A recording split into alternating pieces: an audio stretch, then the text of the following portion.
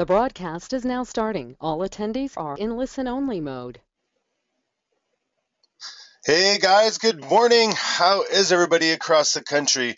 I am so excited for this presentation. We're going to start a little backwards today. For those of you that are new on the webinar, this is normally the Stark and HomeSmart social media series that we've been doing for the past 5 weeks, and we welcome you to continue for the next 5 weeks. The link that you have for this webinar will work, and if you're already part of the social media series, awesome. So my name is Mike Bjorkman. I'm the broker owner of HomeSmart NCG. We're just north of Los Angeles by Six Flags Magic Mountain.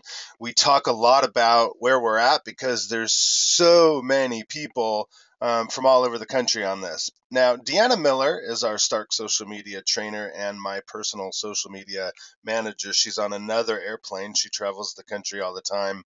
So it's hard sometimes for all of us to be in the same place at the same time. So what I wanted to do is, people ask all the time, why in the world do you do this, Mike? Well, honestly, it's to help good agents like you guys across the country to know a little bit about HomeSmart. We got a new location in Northridge, California. And we just like to broadcast a few things. Number one, we have $4.99 transaction fees and all the tools and technology and training you can ever ask for. Simple things, websites, CRMs that are just really high quality. When you do take a listing, it automatically creates a single property website, a virtual tour, automatically uploads it to YouTube, all sorts of good stuff like that. So with that being said, I'm going to kind of get into our program a little bit today. We have Michael Hellickson on the line. Are you there, Michael? I'm going to switch over and give you some controls here. I am here, man. All I'm right. excited to be here. Good morning, man. How's it going over there? Fantastic. So let's go to screen 2. Now, you were just telling me, so if you guys don't know where Michael Hellickson is, he's in Seattle, and you were telling me there's some pretty good wildfires going on up there? Oh my gosh, we are on fire. Literally, I mean, we are burning to the ground. Everything's on fire. In fact, it is so bad. It's the worst on record that we have ever had on record. And what's happening is they're now asking, it's so bad that they're asking for civilian help with putting out these fires. It's literally, there's hundreds of fires all over the state right now. Wow, that's crazy. Well, our prayers go out to all you guys and hope you're safe. I wanted to give a little bit of background about you and I.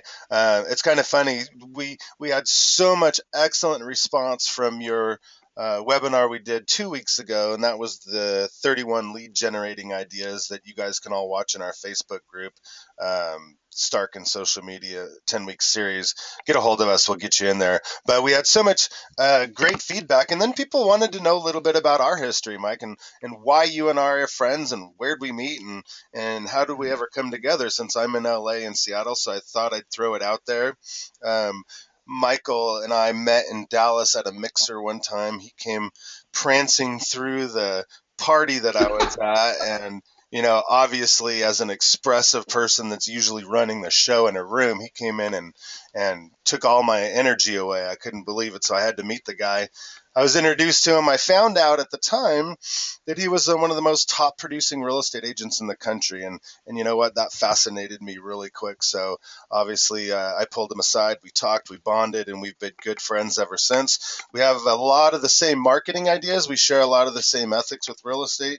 And we, believe it or not, share hundreds and hundreds of mutual friends across the country. Like, I don't know if you've looked, Michael, on who's on this webinar right now, but we have a lot of really powerful coaches from across the country that are friends of ours, sales trainers all over the place. We have our good old asset managers and people that run the banks that we used to work with a lot in the REO days. So we have an incredible audience on this, and we don't want to make you nervous, obviously, with this many people, because you got to present this thing. But so anything you want to add before I let you rock this thing, buddy?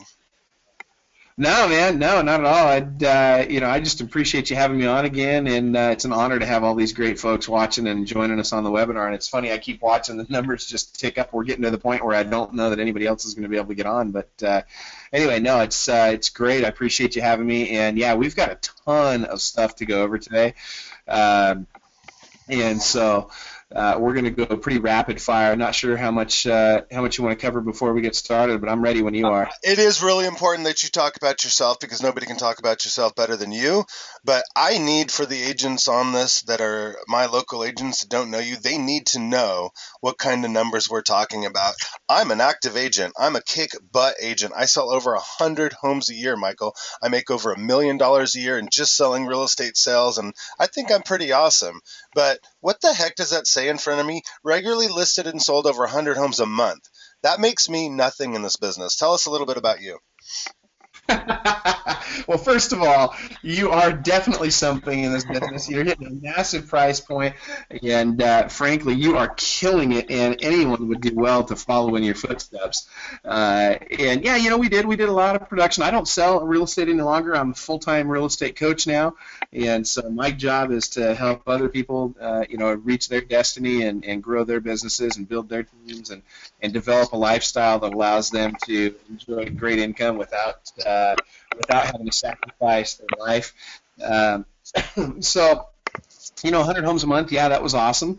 At one point, I know we had over 750 listings.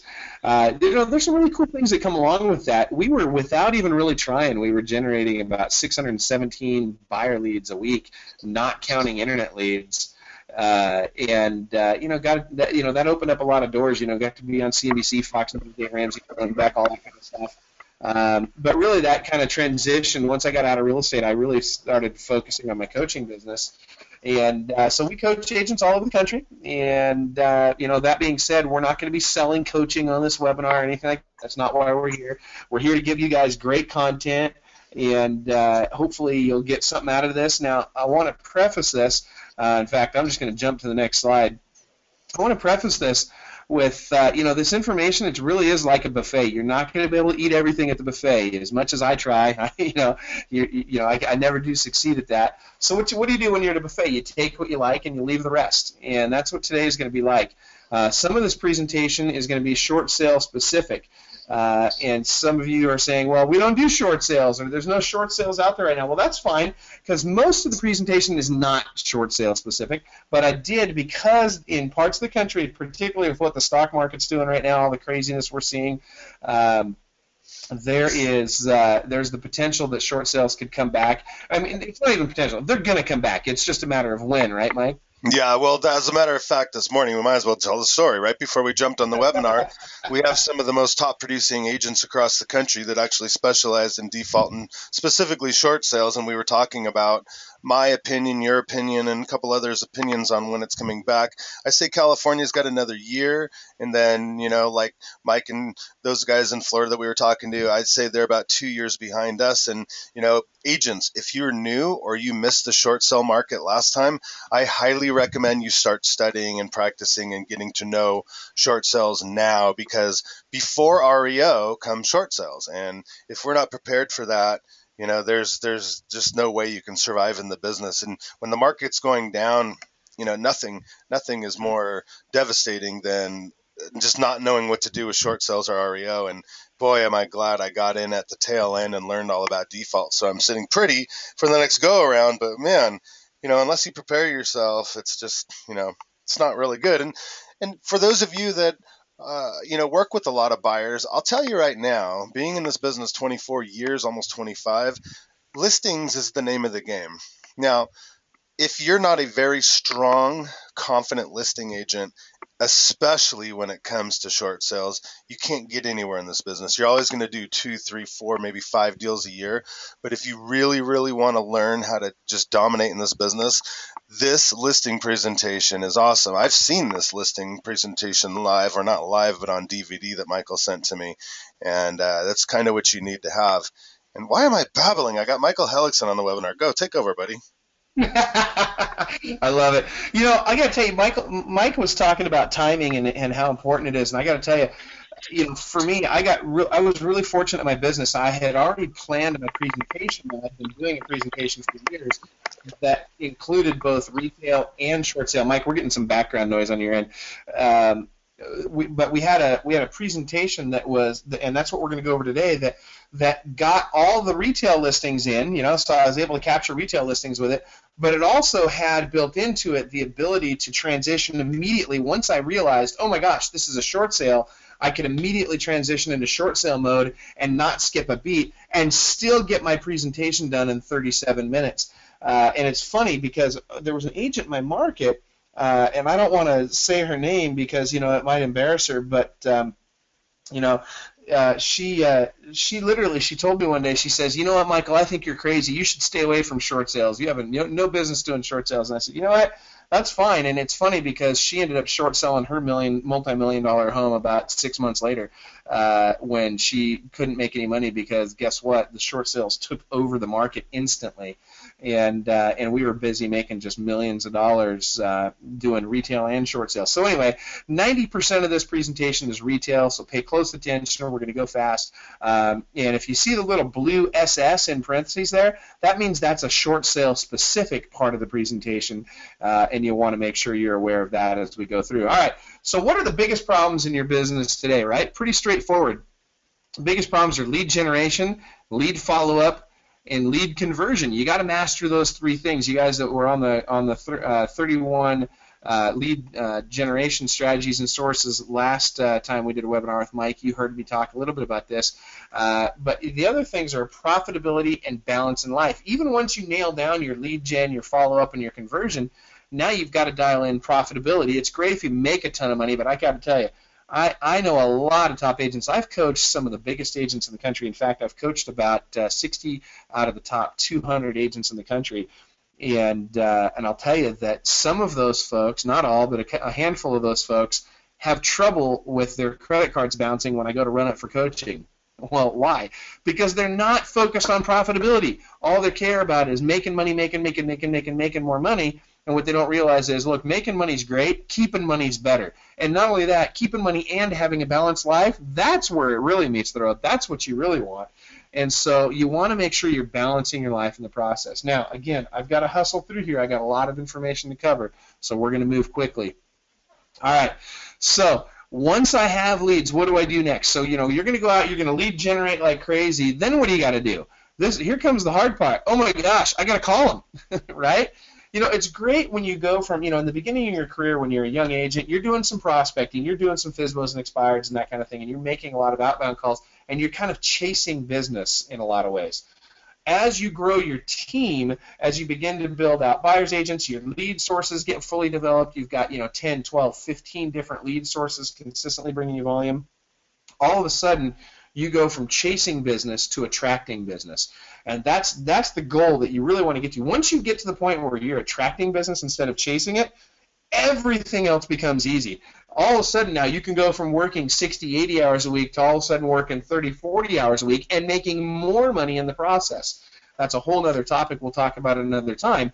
But one of the things that you have to do, regardless of where you are in the process, is you've got to call those leads back. You've also got to begin with the end in mind. I love this. This is Napoleon Hill, right? Well, what does that mean? What does it mean, begin with the end in mind? You got to know your goal. What am I after? When I call these people, what am I trying to do? I'm not trying to educate them. Let's understand that. We've got to understand what's not our goal, right? It's not to educate them. It's not to get their commitment to do business with us at this point. What is the goal? It's not to pre-qualify them for a short sale or for any other kind of listing. It's not, it's not to make sure that they're for sure going to list with me. Our goal right now on this initial follow-up call is one thing, and that is to set the appointment. That's all that matters. Now, as soon as you set that appointment, what do you need to do? Hang up the freaking phone. Oh my gosh. If I had a nickel for every time, sometimes I do whisper coaching where I'm listening to my clients' calls as they're making their calls. And if I had a nickel for every time one of my coaching clients, if I caught them, just be in the sales prevention team. I mean, hello, I know your team's done it at some point. Everybody's has, right? Don't you hate it when you're listening to somebody on your team and they're literally talking themselves out of the appointment while they're on the phone with somebody? It happens all the time. As soon as you get that appointment, hang up the phone. Super important. All right, now, what do we want to do as far as conversion goes? Conversion is, we've got the appointment. We get out there. Now we got to convert it. So how are we going to convert from a lead to an appointment? So what do I got to do? I got to follow up, follow up, follow up. Those are the three most important things. I cannot say this enough. You cannot follow up enough. You can't. And the second you think, well, I'm going to just piss that person off if I follow up too much, get over it. You're not going to piss them off, especially if you use my favorite phrase, which is, I just want to make sure I'm not dropping the ball on my end. You should be writing this down right now. I just want to make sure I'm not dropping the ball on my end. That's what you need to say every time you follow up with somebody. I promise you, 99% of the time, you're going to get a positive response when you use that phrase. Again, I just want to make sure I'm not dropping the ball on my end. And then follow up like crazy. All right, now let's talk about preparing for the listing appointment. This is important. A lot of people first of all, you got to understand your style, right? You got to understand, am I a comeback close kind of guy? Am I a soft close? What am I? Personally, I'm an assumptive close kind of a person. My belief is that if I walk in there, I'm going to walk in assuming you're going to do business with me. Why wouldn't you do business with me? I'm the best there is. And by the way, if you don't think you're the best there is, start thinking you're the best there is.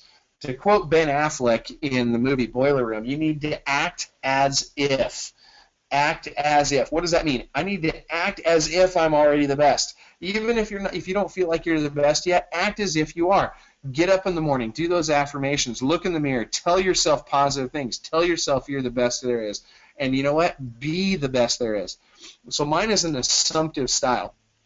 Now, as I'm preparing for the listing appointment, I look at most agents will over-prepare for the listing appointment. So they get stuck in what's called analysis paralysis. They got to have charts and graphs and statistics and all this information. Oh, let me show you all the pictures of your neighbors' homes and yada yada. Give me a break. You are spending way too much time preparing for your listing appointment. Listen, I was doing literally anywhere from 5 to 12 listing appointments a day on my work days, which allowed me to cut my work time in way short. I ended up at my peak, I was doing a 4-day work week. I was doing that 3 weeks a month, so I was working 12 days a month maximum, and I was listing 50 to 75 houses. Guys, you can do this too. And especially those ladies that are online, you guys are even better. When women really dial this in, they're 10 times better listing agents than the guys are. So I hope you're all listening because you can all beat us up badly on these listing appointments. But anyway, don't get stuck in analysis paralysis. Now, others, they fail to prepare at all, and they just kind of simply wing it. Well, don't do that, all right? You've got it. There's a balance to be found. So the first step in preparation is, again, to begin with the end in mind. What is my goal? What's my goal when I'm on this listing appointment? I have one goal, and that's it, and that's to list the property. That's it. That's all I care about. My goal is to list the home. I don't care about anything else. That's my goal today. Once I have the list, I can talk about all the other stuff. I don't care if it sells at this point. I don't care if I sell it or somebody else sells it. I don't care about any of that stuff. All I care about is getting that listing agreement signed, and I'll deal with everything else later. All right. So what do you need to have for the appointment? This is what you got to have. And by the way, nailing the listing starts with how you set it up on the call with this, how you set that appointment up, and then it continues through the preparation for the appointment. And now it's, what do I need to bring on the appointment? Well, you got to have some tactical gear, right? What is that? I got to have the proper attire. Well, what is proper attire? Well, for men, you need to have slacks and a tie. Oh my gosh, I know, I can see it already. Well, Michael, I'm in California. California, yay. Oh my gosh. Dude, I know you love this, Mike. Dude, I get so tired of hearing, oh, Michael, I'm in Hawaii. I wear a aloha shirt and Bermuda shorts. Dude, do it whatever you need to. You need to dress it up a little bit. Listen, there was a guy, and Mike, you probably know him. Alex is a buddy of mine who's in California. Has been a coach for years and years, and I'll tell you what, he doesn't wear a tie on his appointments, but you know what he does? He wears jeans and a nice button-up shirt and a jacket, like a suit coat type jacket. So at the very least, he's dressing it up well beyond what most agents in your market are doing. For me personally, I think, guys, if you're on my team, you're wearing a tie. Now, that's in Seattle. Now, if you're in Hawaii, do I think it's permissible to wear an aloha shirt and a pair of Bermuda shorts? No, I don't. Do I think it's permissible to wear a nice polo, maybe a Tommy Bahama, and a pair of slacks? Yes, as long as you're wearing nice dress shoes with it, not flip-flops. But you need to be dressed at least a couple of notches above what your competitors are dressing on these appointments as. So did you want to jump in on that, Mike? Yeah, well, there's two things. It's kind of funny. Julie's on the call. Julie is in charge of career services for our office, and at some point you've been in the business a long time, so I'm doing training to my agents, and I'm in flip flops and a button-up shirt, nice shorts, and she's getting to the point where she's like has comfort with me, and she goes, Mike, maybe you could suit up a little bit. And I felt bad after she said that, because I always was a big Mike Ferry guy, and he said always wear a suit. And then once I started wearing a suit to training, the agents were coming up to me and actually saying, gosh, you look good, you look professional. And then again, we talk about our friends all the time on these calls. And one time we were in Philadelphia going to one of our banks, and I asked Jesse Zagorski, I said, Jesse, what should we wear today? It's kind of interesting weather. And he always said what you said, always dress 1 or 2 notches above your client. So what you just said rang a bell really good. So we can't beat this to death. We have too much stuff to go over, but yes, I agree with you. Yeah, that's totally true. And I love Jesse. He's a great guy. But, my thing was, anytime I traveled for REO, for example, everybody knew I was the guy that always wore a tie. Always. Everywhere we went, I was one of the very few. It was, there was just a small handful of people that would wear a tie all the time, and I was one of them. Let me tell you, that was a positive way to be remembered. Now, women, you need to be conservative and professional, and I want you to listen very carefully to this, ladies. Remember what we are, and more importantly, what we are not selling here. Okay? All right, enough said. You guys get that, right? All right, very important, dress conservative and professional. We need to look like real estate agents, not that other stuff out there. All right, camera, lockbox. You got to carry these things in with you on the appointment. Very important. If my goal is to list the house, why would I not take the lockbox into the appointment with me? It cracks me up how many agents go into an appointment and they don't have a camera, or they don't have a lockbox, or both. I'm thinking to myself, you have got to be kidding me. What are you doing? Are you just going over to the chit-chat? You hoping to have tea and crumpets? Come on, get in there and work. Your job is to go list that house. Bring what it takes to list the house. By the way, you need 4 blue ink pens. Now, wait a minute. Why 4? Why do I need 4 blue ink pens? I need 1 for me. I need 1 for Mr. Seller. I need 1 for Mrs. Seller. And I need a spare in case I run out of ink in one of my pens. Because we're all going to be signing stuff and filling stuff out at the same time at some point. Now, here's the interesting thing. I'm a numbers guy. I am as analytical as they come. I pay attention to the little things. And I will tell you that carrying 4 blue ink pens into every appointment, that saves me 8 minutes on the appointment. Now, 8 minutes may not sound like a big deal to you, but if I'm trying to go on 6 appointments in a day, 8 minutes is all of a sudden a very big deal. And that means now I can go on an extra 1 or 2 appointments a day and get home at the same time I would have got home to be with my family. So it does matter to me. Carrying 4 blue ink pens, to me, means more money and more time with my family, and that's important to me. All right, business cards. Carry your business cards with you into the appointment. And by the way, I never carry business cards. Like out and about, if somebody asks me if I have a business card, the answer is always no. Why? Because I want to get their contact information, because I know they're not going to follow up with me. The listing appointment is an exception to that. I want to make sure that they've not only got my business card, but I want to make sure they've got my business card stuck to a magnet that they can stick on their fridge. And from a branding standpoint, you'll see my sign here in a few minutes. But my business card and my sign are one and the same. They look exactly the same. There is no difference, other than the IVR number is not on my business card. So very important. I want to have my market analysis. Now, my market analysis and your idea of a market analysis are 2 probably very different things. I'm going to show you what I mean in just a second here. I want to make sure I've got my listing packet with me. Very important. And then what should be in my listing packet? All right, here we go. I need to have my listing appointment checklist. This is absolutely mission critical, most important piece of paper other than the actual listing agreement itself. This is the most important piece of paper in my packet. I've got to have that listing appointment checklist because it ensures. Well, let me ask this. Hey, Mike, you with me? Yep, now I am. Hey, Mike, let me ask you this. Last time you fly around a lot, right? Yes, sir. All right, so last time you got on a plane, you think that pilot had a checklist when he started that plane up? I sure hope so. I was just going to say, I sure hope so. No, you wouldn't want to get on a plane if the guy didn't have a checklist, would you? No, absolutely not. And this listing appointment checklist that you use, I stole it from you a couple of years ago, and I love it. It matters, I mean, and it ensures that you cover every single thing you're supposed to, that nothing gets forgotten, and that all of their questions. I mean, the listing appointment checklist is magical. I mean, there's very few silver bullets in this industry. The listing appointment checklist is one of them. If you don't have a listing appointment checklist, you are screwing up on your listing appointments, plain and simple. So I'm going to give you the tools today to develop your own. I have one that I use that my coaching clients use as well. A lot of times my coaching clients will take mine and they'll kind of tweak it to fit them. But in essence, really, there are some very specific things that need to be covered on every single listing appointment, and I don't care what part of the country you're in, I don't care what kind of listing it is, there are things that need to be covered in every listing appointment, and if you'll do that, you will set expectations properly for the time that it is listed, which means you'll have an easier time dealing with that seller. You'll also have a better chance of getting that seller to work with you, which is massively important, obviously.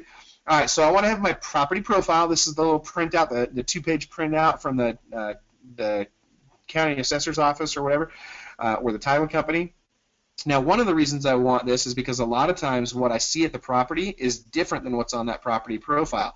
That's important because there could be discrepancies. Maybe they did an addition that didn't get recorded. And I want to know this kind of stuff because if I get out there and I notice something like that, I want to deal with it right away rather than waiting until we've got an offer. Now, I'm not going to deal with it necessarily right then and there. I'll probably have a conversation with the seller about it very briefly, but I'm not going to dive deep into fixing it until after I've got it listed.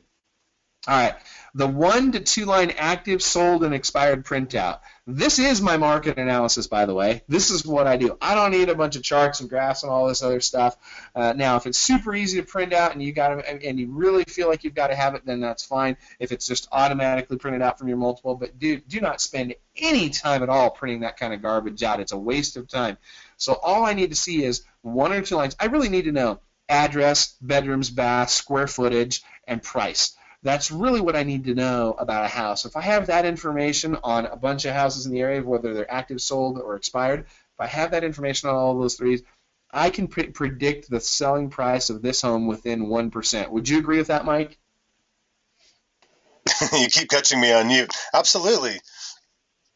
I can't believe as an analytical you're not going in with charts and graphs, and I know what that boils down to is us studying personality styles and understanding, and the fact that you can go in there without a full book, that's one of the things I hate was taking an hour to comp out a house. It doesn't take that long, and most of the time the other agents have priced it out for you already. Here's a great thing, Mike. I don't even do when I was going on my listing appointments. I mean, think about the volume of information that had to be prepared for me. I had my listing packets, I had all the comps and all this stuff, and I'd be on 6 to 12 appointments a day. That's a lot of work, right? So you're thinking if that's going to take somebody an hour to do a presentation, that's a full-time job just to get me ready for my listings every day. Well, guess what? It doesn't take an hour. It takes 5 minutes. If you do it right, it takes 5 minutes. And I don't do it. I had my listing coordinator do it. And literally, she would put all that information together. It'd take her 5 minutes to pull the comps. She'd stick it in the folder, and away I go. Now, again, you're right, Michael. Mike, there's different personality types. Some of them want to have, charts and graphs. Some of them want to see a marketing, a whole, here's your marketing plan, all that kind of stuff. And yes, I will have some of that kind of stuff with me, but I won't have charts and graphs specific to their house. I might have some charts and graphs that are, part of my marketing plan. I've got a 71-point marketing plan that I would carry with me, but I almost never broke it out. Almost never did I ever have to bring that out. And if they ask me, hey, can I hang on to that? The answer is always no. If you want this, you got to sign the listing agreement or you don't get it. And I never, ever, ever give them that. That's part of the takeaway close. That's a whole other deal. But all right, so I want that 1 to 2 line active and sold and expired printout. I got to have my disclosures, my agency disclosure, my property disclosure, my state disclosures, my hold harmless agreement.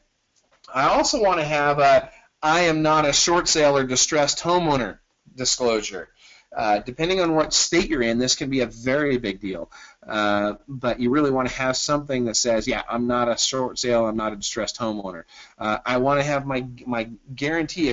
Some of you guys are running a guaranteed sale program, and by the way, bravo to those of you that are. fantastic marketing tool. Mine was always, I'll sell your home in 30 days or less, or I'll buy it. And did very, very well with that guarantee. But you need to have disclosures around that guarantee, and they need to either opt in or opt out of that guarantee. But you have to have them sign something that either opts them in or opts them out of that guarantee. Very important. Keep those T's crossed and I's dotted. All right, I got my listing agreement. Obviously, I want my listing input forms. I want my list of frequently asked questions.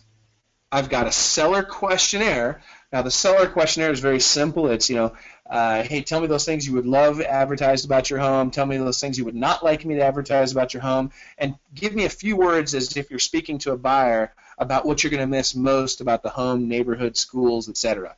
And it's a one-page form, but I have every one of my sellers fill that out, and it really helps me to not piss them off with my marketing. It also helps me be a rock star because they're going to tell me exactly what they want me to market, and if I tailor my marketing around that, all of a sudden they think, man, this guy's on the ball, he listens, he does what he says he's going to do, he's doing it the way we want it done, and they're happy, and you have much happier sellers that way. All right, I'm also going to have my short sale packet. This is important. It's really important that even if you're not going on a short sale appointment, you absolutely have to have your short sale packet with you. Why? Because what if you're on an appointment, all of a sudden you realize it is a short sale, and a lot of you are saying, oh, Michael, no short sales in my market right now. Yeah, get ready. It's coming, folks. It's going to happen. Mark my words, whether it's today, next week, next year, whatever. In the next couple of years, you're going to see short sales come back heavy, and you need to be prepared for it. And you don't want to ever be on an appointment and not have everything you need to list the home right now. You should never have to go back to the office for anything. You should never have to go out to your car for everything or anything. Everything should be in your hands right then and there so that you can list the home right then and there every single time, no matter what. All right. As part of that, I'm going to have, as part of my short sale packet, I'm also going to have an authorization to release payoff information on my short sale specific disclosures. Very, very important stuff. Also, I'm going to want to have my lender packet. And by the way, in terms of lender forms, I normally carry with me all of the forms for all of the lenders. I want to have that in my hands when I go into the appointment. Again, even if it's not going to be a short sale, doesn't matter. Still want to have that stuff with me so that I, again, am ready for whatever can possibly happen. I've got everything I need right then and there, and there's no excuse for them to sign on the bottom line, and I don't have to come back 10 times to get stuff filled out and signed that I should have dealt with on the first appointment. All right, moving on. So let's talk about the 3 rules. Actually, I think it's only 2 rules, but we'll see. It's I think I mistyped that. But it's the 3 rules for every listing appointment. Rule number 1, take every listing and take it now. Rule number 2, when in doubt, refer to rule number 1.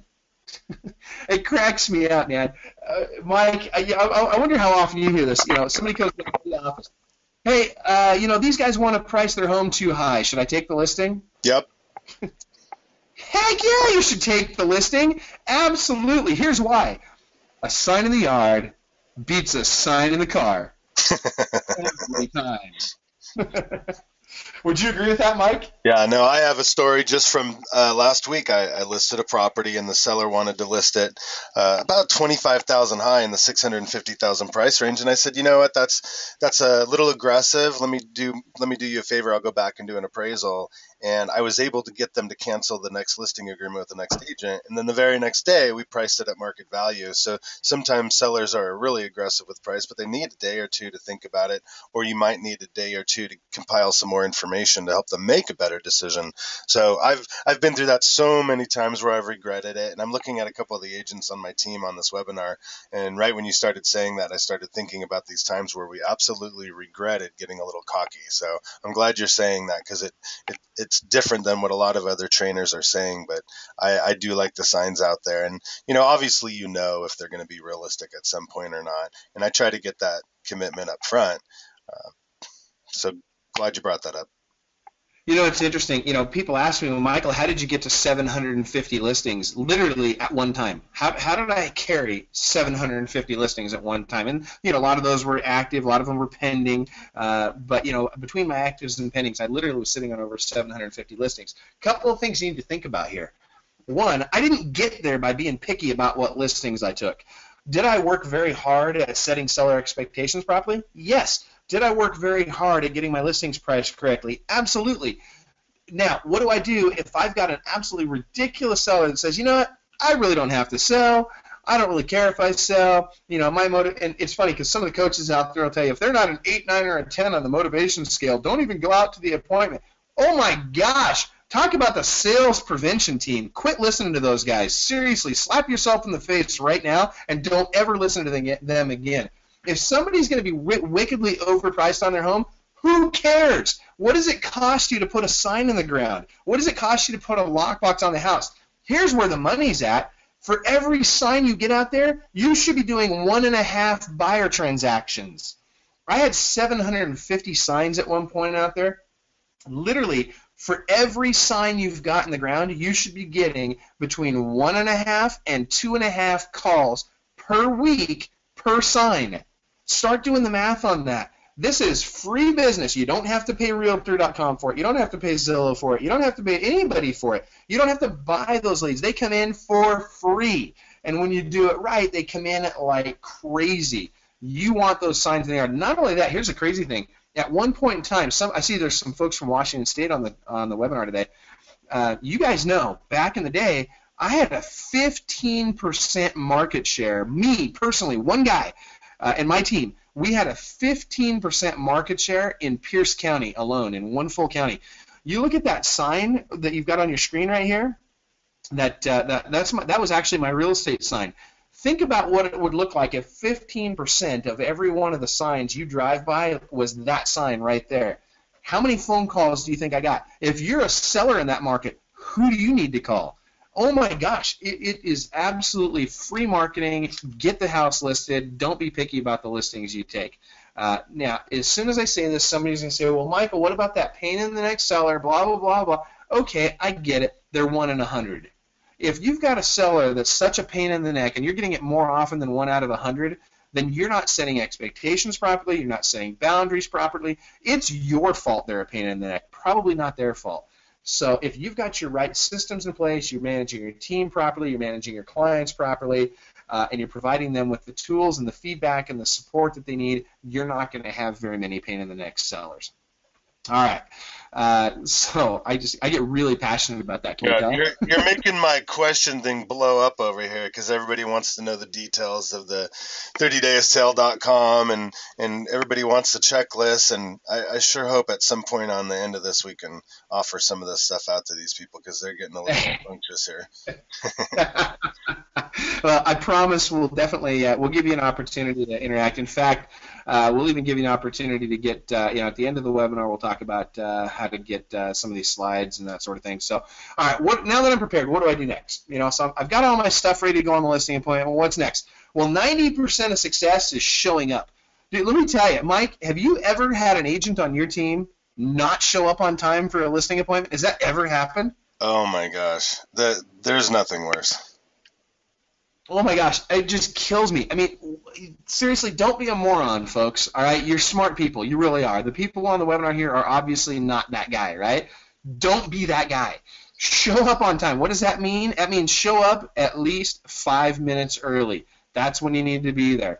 You need to be prepared. Now, once you get there, you need to photograph. Literally, I'm still sitting in my car. I'm going to photograph my homeowner appointment checklist. And by the way, for 15 years, I used Top Producer, and I had it set up so that my checklist, I literally could slide blank checklists into the printer. And I say my assistant did this, but she would take the blank checklist, she'd slide it into the printer, and she would print out the Top Producer contact record right at the top left corner of it. So now I've got my checklist, and my homeowner's name is printed on that checklist, and now I take a photograph of it. Why? Because that tells me this is the first photograph for that person's home, so that when I hand my camera back to my assistant later that day when I get back from my appointments or first thing the next morning, she swaps out the SD cards, and she takes that SD card, and she knows which pictures belong to which house, so I don't have to screw around with it. My assistant knows exactly what she's got to do with it and where the beginning and the end of the photos for that home are. How cool is that? Super easy, super simple. All right. So now I've done that. I photographed that. I'm going to get out of my car. I'm going to walk to the end. I'm going to start photographing the exterior of the home. Now, a lot of you are saying, well, wait a minute. I work in upper-end homes, and I get professional photography, and yada. Who cares? I get it. That's great. I think it's awesome that you do that. Mike Bjorkman's sitting there right now. Well, Michael, I do these really cool video tours, and by the way, they are freaking cool, and they're wicked good for marketing. I get it. I'm not saying don't do those things, but do this first. Here's the thing. You need to be able to walk out of there with a signed listing and able to put it on the market the next day. Now, if you're going to clean up marketing or you're going to delay it for a couple of days while you get the photographer and all that in there, fine. Send your assistant out there with them. But trust me, take the pictures now. Very important. It has a mental impact, a subconscious impact on the mind of the seller as well. And by the way, it also has a subconscious impact on you. Part of this is programming your brain that I'm getting this listing. All right. Then I'm going to go knock on the front door. I'm going to greet the homeowner. What am I going to say?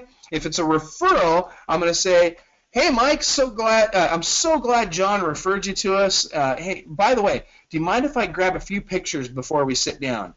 And don't wait for an answer. I literally want you to. So you're shaking their hand when you say this, and then with one hand, and I always keep my camera in my other hand.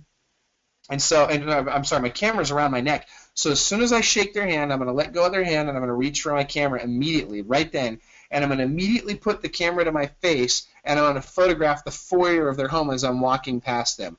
Now, some of you are thinking this is awfully aggressive, and it's just not your style. Okay, fine, do it your way. I'm not telling you got to do it my way.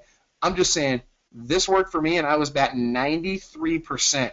Literally 93% of the time I went on appointments, and I went on thousands of appointments.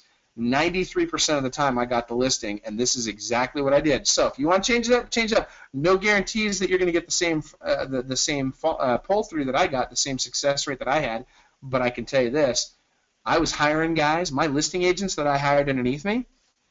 I had a 21-year-old kid, never sold a house in his life. I taught him how to do what I'm teaching you right now. He did it exactly like I told him. Guess what? His first month, he listed 21 homes. First month. He was averaging over 20 homes a month in his first 4 months, and he had never sold the house in his life before. Why? Because he just did it. He didn't try and reinvent the wheel. He just did it exactly like I'm teaching to do it right now.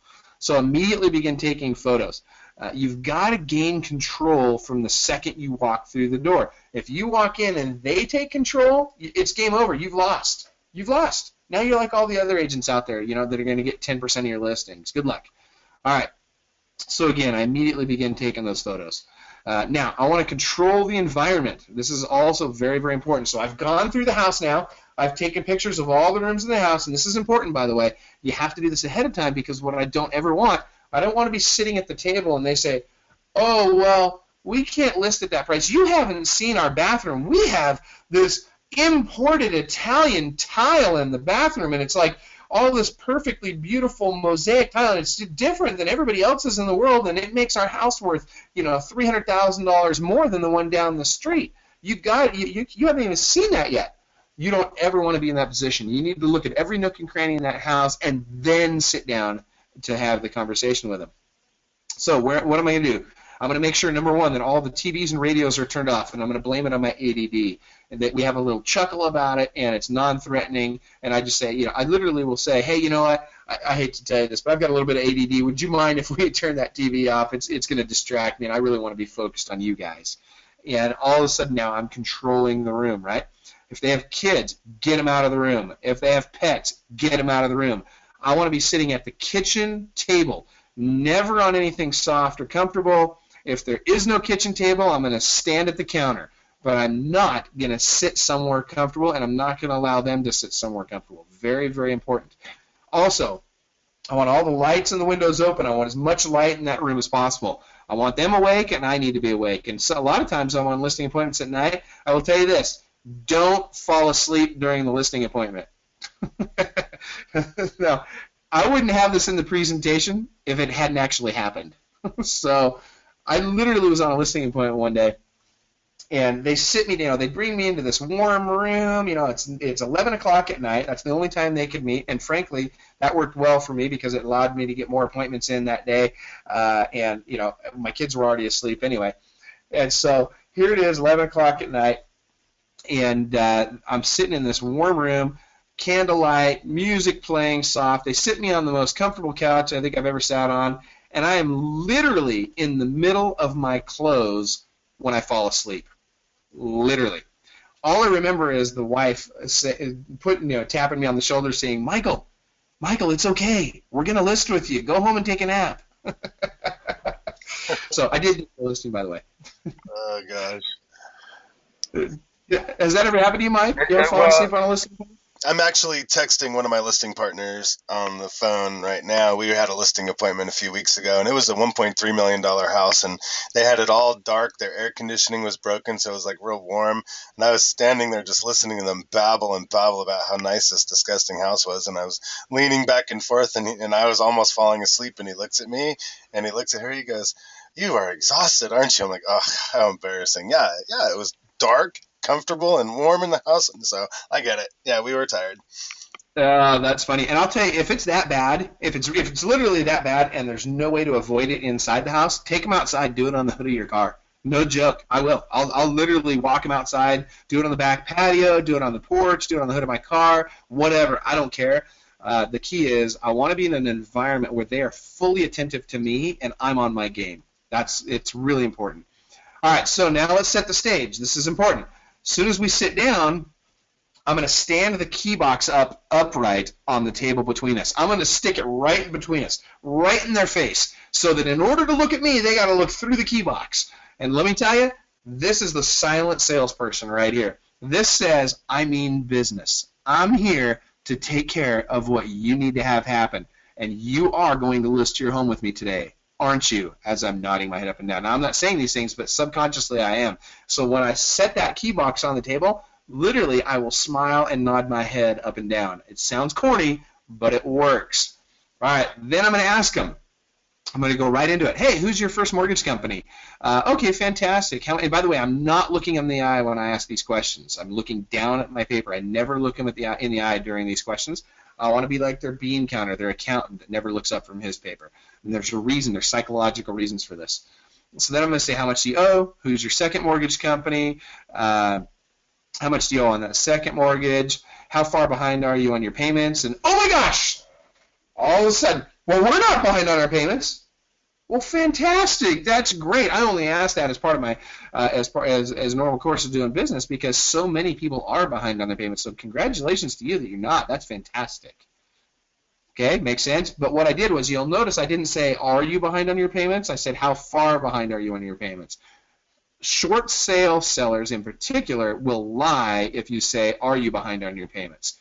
If you say, how far behind are you on your payments, they will give you a more honest answer, and you will identify a short sale faster than the other. And I'll tell you what, it's happened to all of us, right? We take a listing only to find out as offers start coming in that, oh my gosh, these guys are upside down, or these guys are behind on their payments and they just got an auction notice or whatever. Listen, you got to get this stuff out in the open right away. It's important. And I don't care what the marketplace is doing. People have varying situations. Whether they're a short sale or simply a distressed seller, people miss payments for all kinds of reasons. It may not have anything to do with the market. It might just be this guy lost his job or whatever. But you need to find this stuff out right now. All right, so if they're behind, now I'm going to ask some short sale specific questions like, is there an auction date set yet? What made it difficult to make the payments? Those types of things. So I'm going to find out what their hardship is. I'm going to find out if there's an auction date set and stuff that I've got to know so I can do my job right. All right. So some more questions that you got to ask. First of all, why am I asking these difficult questions? Because another big reason is it's the elephant in the room. It's what they're hoping that I'm not going to ask, and that's why I ask it right away.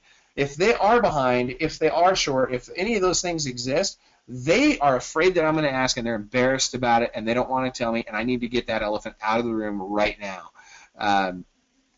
And so I'm going to deal with every tough issue I can right away. For example, if their house is just a pigsty, we're going to deal with that right away.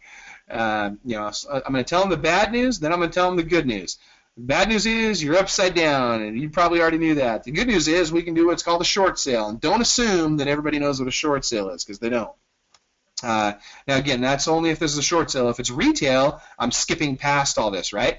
Because I know that I don't have to cover it. If it is a short sale, though, I'm going to talk to them about their options. You can keep the home, you can make up the arrears and continue making payments, you can refinance or do a bailout loan, you can do a forbearance or a workout agreement, you can do a modification, you can liquidate the house, you can do a deed in lieu of foreclosure, or you can let it go to foreclosure, or you can do a short sale into an investor at a discount, or even do a short sale on the open market and get top dollar for it and save your credit in the process. There's all kinds of options, but I'm going to go through all of their options. This is the important thing. It's not about what the options are. It's about making sure they understand it and they get to choose those options.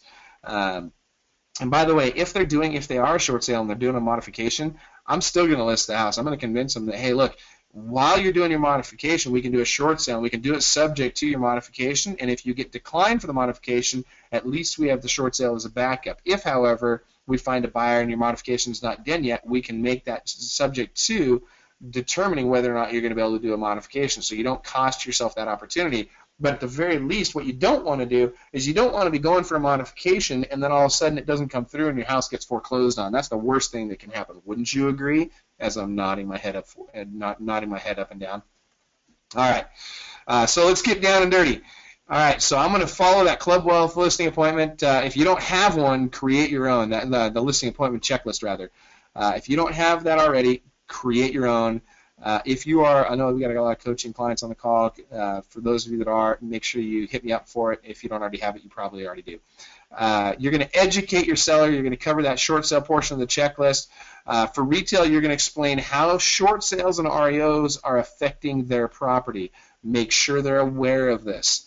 You're also going to talk about the right side and the left side of the packet. So in my listing appointment, I bring a folder. It's literally a blue peachy type folder. On the left side is everything I'm going to leave with them that they're going to keep when I leave. On the right hand side is all the stuff that I need to get signed by them and that I'm going to take with me when I leave. And again, it keeps me very organized on the appointment, so I'm not shuffling through a bunch of papers trying to figure out where I'm at when I'm on my appointment. All right. Then I'm going to say one of my favorite phrases. Before we start the paperwork, let's talk about what it's like having your home listed. So this is a trial close, by the way. This is a silent kind of a silent salesperson. We're saying before we start the paperwork, we're assuming they're going to sign the paperwork with us. So let's talk about what it's like having your home listed. Now I'm going to educate them on that. So I'm going to go through the checklist. Very, very important. You guys ready for this? Mike, are you ready? Oh my gosh, we have more people on right now than we had when we started. Did you notice that? I'm noticing that. That's crazy. I just glanced at it just now, and we have more people on this week than we did 2 weeks ago. All right, so here's the checklist. So the key box. You're going to have a key box on your house. Let me tell you how that works. Agents are going to be able to access it. It's going to record who was here, when they were here, how long they were here. If anything comes up missing, which it won't. Nothing ever comes up missing, but should it come up missing, we're going to know who was in here last, and they will be held responsible, blah, blah, blah. So it's super secure. Agent showings. We're going to talk to them about how agent showings work. Every market's different. I'm not going to go into that, but you need to explain to them how does it work. Agents want to show their home. They need to be gone when it's shown. Period. End of story. I do not want my sellers there ever when it's shown. You need to be gone. You want to get top dollar? Be gone. You want this to go well? Be gone. You want to make sure I can get the home sold for you? Be gone. Do not be here when it's shown. Dogs, cats, and pets, get rid of them. If they're here when it's shown, it's bad. Period. End of story. I want them gone. Ideally, I want any signs or traces of dog, cats, or pets gone when people come by to look at the home. All right, we want to force the showing agent to open up the key box. In other words, if you happen to be here and an agent knocks on the door and says, hey, I'm here and I've got buyers with me, hey, fantastic, go ahead and show me that you can open up that key box and I'll let you show my house. If you can't open up that key box, you're not coming in. That's for your security as well as it gives me the information that I need to be able to follow up with that person after the showing so that I can let you know what their buyers thought of the house. Very, very important. All right, if a buyer knocks on the door without an agent, do not let them in. You call me, you call my team, and somebody from my team will get out there immediately to show them the home. Literally, when you call me, you're going to hand that person the phone, and I'm going to set up a time either right then or within the next hour to come out and show them that home. But we're going to get them taken care of. But for your safety and for my ability to sell your home, do not let them through that front door. All right, controlling incoming phone calls, etc. This is really important. You have got to set expectations right, and you've got to control those incoming phone calls from your sellers. You know, nothing's worse than the seller that calls you 3 times a day, every day. Well, that's your fault, not theirs. How do I avoid that? I need to get control of the situation. I need to set the expectations, and I need to set the boundaries and make sure I'm enforcing those boundaries. So I'm going to introduce my team members. I'm going to tell them when I introduce my team members, I'm going to tell them which team member they're going to want to talk to. And by the way, it's better for you to talk to my team member anyway, because frankly, if you call me, I'll probably be in an appointment, and I'm not going to know the answer anyway. If you call my team member, they're going to have the answer. They're going to be able to answer the phone right away. Whereas when you call me, even if I happen to pick up the phone, I'm going to have to call my team member to find out what's going on, because they are monitoring that 24/7, and I'm not. All right, email is the best way to reach my office. You'll get faster responses that way. You won't have to wait on hold. And we ensure that every single email is answered with exactly what you need when you need it. All right, referrals. So I'm going to mention at this point, hey, by the way, just like you were referred to me, or even if you weren't referred to me, I'm going to tell you that, you know, a good chunk of our business comes from referrals. We would really appreciate it if when you come in contact with somebody who's thinking about buying or selling a home, if you would consider us as the team that you would refer them to. We'll take great care of your friends, and we'll send you a nice gift as our way of saying thanks. Now, we don't send them an expensive gift, but I always send them something. I don't care if it's a $5 gift certificate to Starbucks. When they send the referral, that's when you reward them. We want to reward the act of referring, not whether or not the referral closes, because you know what? It's not their responsibility to make sure this thing closes or that they list with me. It's my responsibility. But I'm going to have this conversation about referrals with them right here in this part of the checklist. And you know what? Yes, I do. No, I haven't listed the house yet. And by the way, there's a couple other spots in my presentation I'm also going to talk to them. They're going to hear me talk about referrals at least 3 times. When I show up, in the middle, and just before I leave the appointment. Those 3 times, every single appointment. Guess what? When you do that, you'll start getting referrals. Trust me. All right. So I'm going to tell them the sign's going to go up in however many days. You know, whatever it is in your market, just let them know how soon the sign's going to go up. They want to know this. It's one of the things that's on their mind. It's important. I'm also going to let them know that on my signs, there's a guarantee. There's a rider that talks about our guaranteed sale program. And I've probably either at this point already had it, or I'm getting ready to have that discussion with them about, listen, the way our 30-day guaranteed sale program works, you know, if you want me to buy your home at a discount like an investor, then absolutely I will. And if I can't sell it in 30 days or less, then I'll buy it. But I'm going to be buying it at a discount just like an investor would, because I've got to be able to turn around and sell it and make a profit. That being said, most of my clients choose not to opt into the guarantee because they know that if they just follow my advice, I'm going to get them top dollar anyway, and I'll probably get you between 10 and 15% above market value for it. And in our market right now, I'll need about 47 days to do that. And so whatever your average market time is, educate them on that and make sure that they're aware of that. All right. Okay, IVR, we're going to talk about IVR. Which is, you know, the interactive voice response, 1-800 call capture numbers. We're going to talk about flyers. You know, I'm going to make sure that there's flyers in the box. We want to not have the price on it. No, we do not want the bedrooms and bath on it. No, we do not do color flyers usually. Now, if you do, that's great. But, man, when you've got 750 listings, you can spend a boatload on color flyers, let me tell you. I won't even begin to tell you, but it's a lot of money. And so we always did black and white flyers, and it was never an issue. Also, I'm going to let them know that we're going to advertise other homes on the back of the flyer. This is very important. You need to call me when you see red. So what I do is I take a red sheet of paper, or the last 5 or 10 flyers, I'll literally print on red paper. Why? Because if they come by their home and they see red in their flyer box, they don't even need to get out of the car to see it. But if they see those red-colored flyers in their flyer box, they know it's time to call me, or rather call my office, and we will replenish your flyers. And you'll never, ever, ever run out of flyers. And folks, by the way, you are nuts if you don't have flyers on your listings. If you don't do your flyers right on your listings, you are losing thousands and thousands and thousands of dollars every year because there's business falling through the cracks that you should be getting. Flyers are an awesome source of business. All right. We're going to go through LP siding. Are you on septic? Did you get a health cert? Are you on a well? Do I need a health cert? Are we going to do open houses? Yes or no? It doesn't matter if you do or not. Just tell them, what to expect.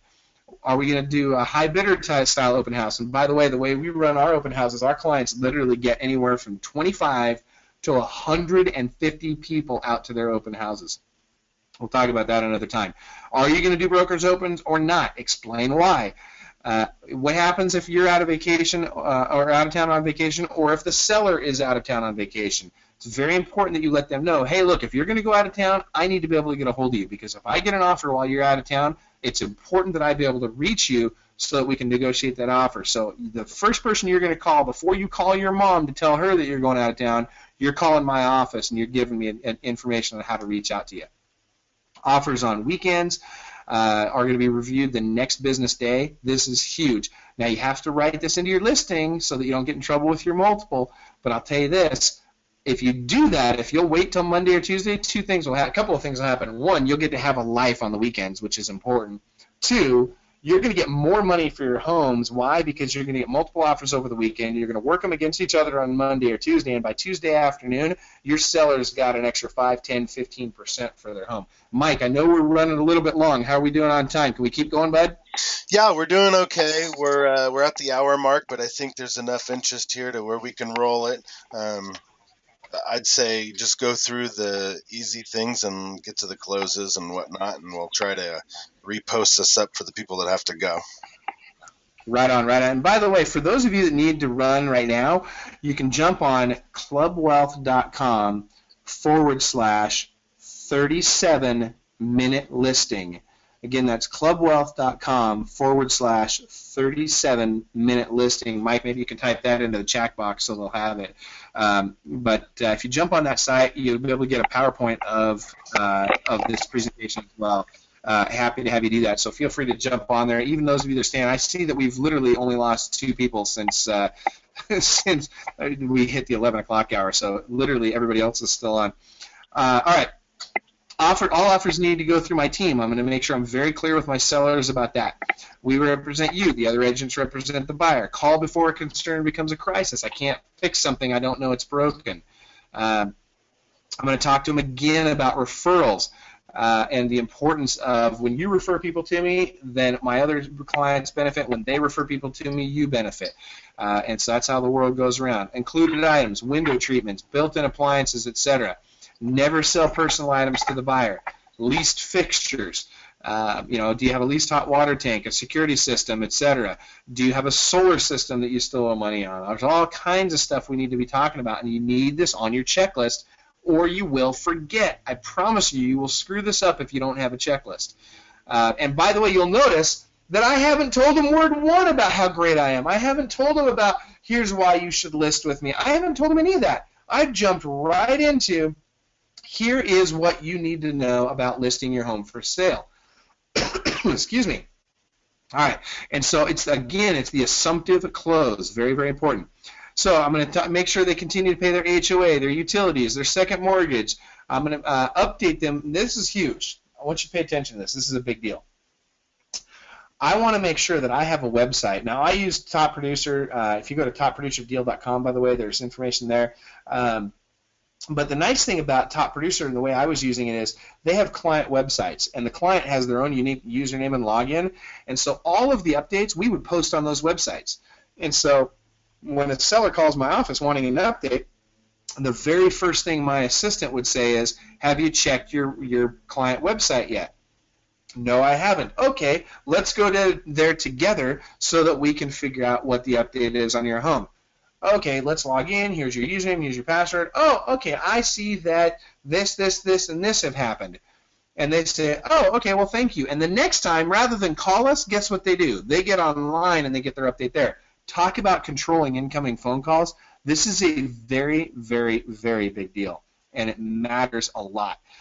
So make sure you've got some way that you can update clients. And by the way, we do the same thing with the agents on those transactions. If you're my cross-selling agent, I'm giving you a username and password to that same site so that instead of calling me, you're going to that page for your updates as well.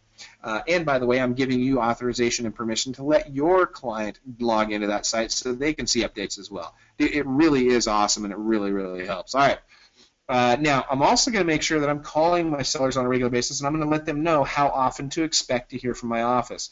Generally speaking, I'm going to want to call my sellers once a week. Very important. I highly recommend this be on Monday. Why? Because I want to be able to update them on what's happened over the weekend, and if I don't do it on Monday, I'm likely to get an inbound phone call. And again, I don't want inbound phone calls from sellers unless they're calling me with a referral. Then I want their call. All right. And if you're not going to provide updates, tell them that.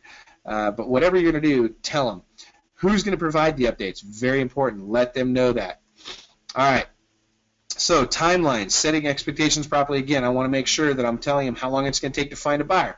How long is it going to take to negotiate their transaction? I want to tell them what to expect in terms of inspections, appraisal, how long it's going to take to close. I want to define what closing is, what to expect at closing, and it's different everywhere, whether you're in a closing, an escrow state, or if you're in an attorney state. I want to define what that means. If it's a short sale, I want to let them know how long it's going to take to get that short sale approval. I want to let them know what happens if the first buyer falls through. I want to know what happens if it's a short sale, if there's agents that are going to come through and take photos, maybe somebody's doing a BPO on the property, that kind of thing. I also want them to get back to my office same day with requests for info. This is very important, and I let them know. If you don't get back to me same day, it's going to delay closing and could potentially result in the transaction falling through. All this time, I want you to think about this. I'm educating. Nobody else has done this on their appointment. Everybody else came in and said, look how great I am. You need to list with me. I'm the best. And everybody else is trying to convince them to list with them. You don't need to convince people to list with you. When you bring more value, when you educate people, they will list with you. Why? Because you're the only one that's done that, and you are the expert now because you've done that. All right, so I'm going to tell them if it's a short sale, get that short sale back to me tomorrow. And then I hit them with that closing line, and I'm shaking my head back and forth from left to right. Are there any other questions before we get started on the paperwork? And I'm shaking my head as if I'm looking for a no response, and they give it to me every time. All right, so now I'm going to go right into the paperwork. So what do I do? What's the mechanics of getting this paperwork signed? And the order that you do this is very, very important. Here we go. Easiest documents first, very important. I'm going to start off, by the way, with my checkoff form on my listing appointment checklist, so nothing's forgotten. So I've gone through and I've checked everything off, and at the bottom of that form, I have a spot for them to sign. So I might have them sign that right away, just saying, hey, look, part of my company policy is I need to make sure that I have you initial this, showing that I've covered all of these items, and you've been watching me check them off as we've gone. Can I just get you to initial that so that I can show at my office that I've done everything on the checklist? They never have a problem with that. Then I'm going to have them sign the agency disclosure. Now here's the way I do this.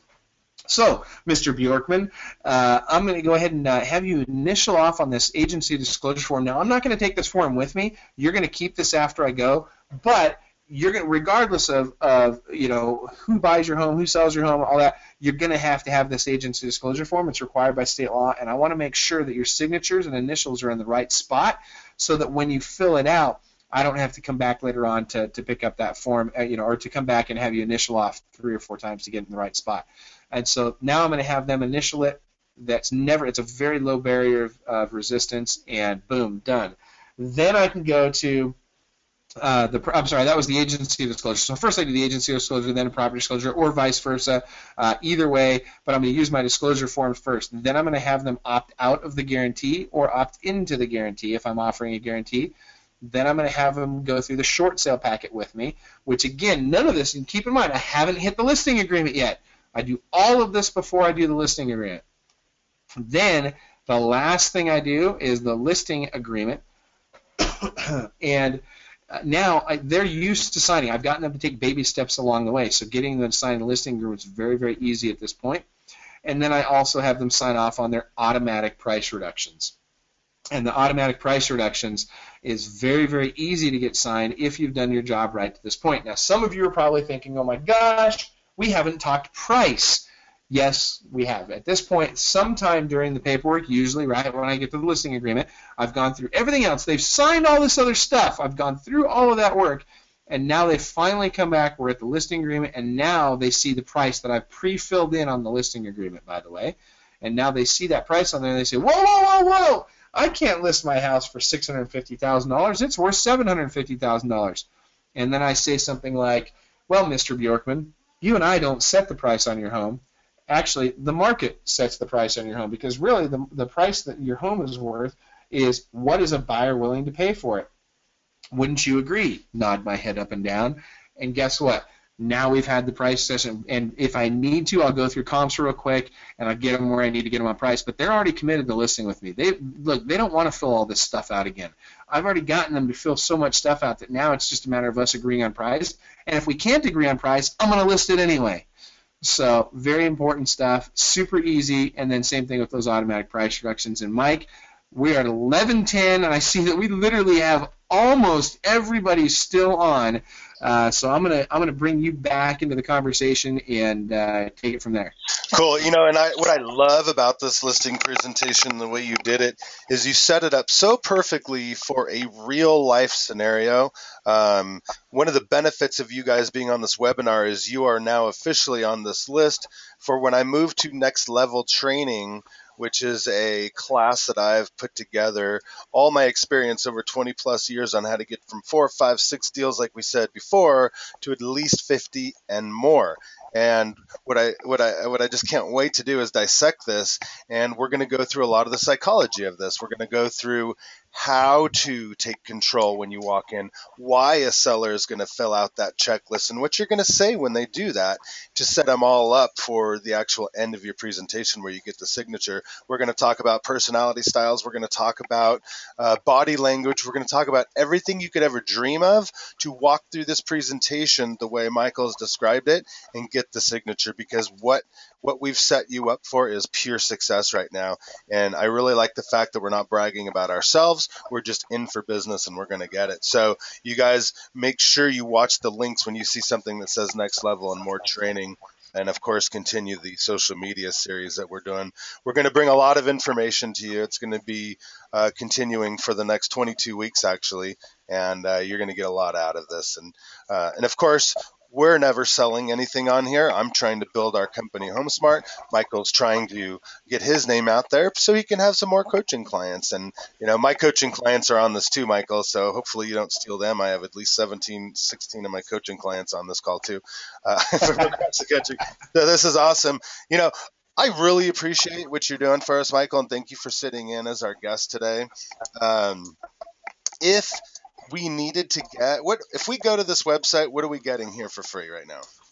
So when you go to that website, I'm going to give you literally the entire PowerPoint from this presentation. I know we had to go through some of it pretty quick, but I want you to be able to have a lot of those items. You need to know what's on your checklist. Now, granted, there are some other things that need to be on your checklist as well that we didn't have time, so I didn't even bother putting those in the presentation. Now, that being said, there will be an opportunity. Once you go to the clubwealth.com/37-minute listing, you're going to fill in your email address or whatever, and it's going to automatically reply with the PowerPoint of this presentation. Then it's also going to give you an opportunity to get a hold of a video of me actually on a live listing appointment with an actual seller from start to finish, unedited. You'll get the video starts while I'm in my car and doesn't end until I'm back in my car at the end of the listing presentation, and so you'll have that opportunity to get more information on how to get a hold of that when you go there as well. That's the video I've seen, and you guys are not going to want to miss that. And then probably what I'll do is, if you guys are in our Facebook group, the Next Level or Stark Social Media, you can reach out through us through here, and I can get you in the group. I'm going to put all of my checklists for when I go to a listing appointment in that, so you can download it, and you could use it in Evernote on your phone, which I do, or your iPad, and it'll walk you through every single thing you need to do while walking through the home, including taking pictures and audio notes. And that way you could either print it out, old school, walk around with a clipboard, or you could do it on your phone. And we've spent a lot of time, a lot of effort, and a lot of money putting these all together so you can just put them right into your Evernote. And that's how I recommend taking listings these days. Realtor.com once told me 36% of the people will list with you because you have the technology, not because you know how to use it. I've always remembered that and been very successful in listing property. So There's a bunch of questions here. God, let me just kind of go. I hate to not answer all these questions, but you guys can totally reach out to us. And let's see here. Okay. I'm going to send out a link to the Facebook groups to everybody, so you can join them. So if you're on this webinar listening now, you will get a link to both Facebook groups so you can join and prosper with us. All right, Michael, are you still there? It sounds like you got cut I off. am. Okay, Yeah, fantastic. no, I just muted my microphone out for a second there so I could sneeze. Okay, no worries. Well, thank you very much again. And we look forward to having you as a guest on a webinar coming up in the near future. And if there's nothing else, you guys have a great, prosperous day and reach out to us if you need us. Take care.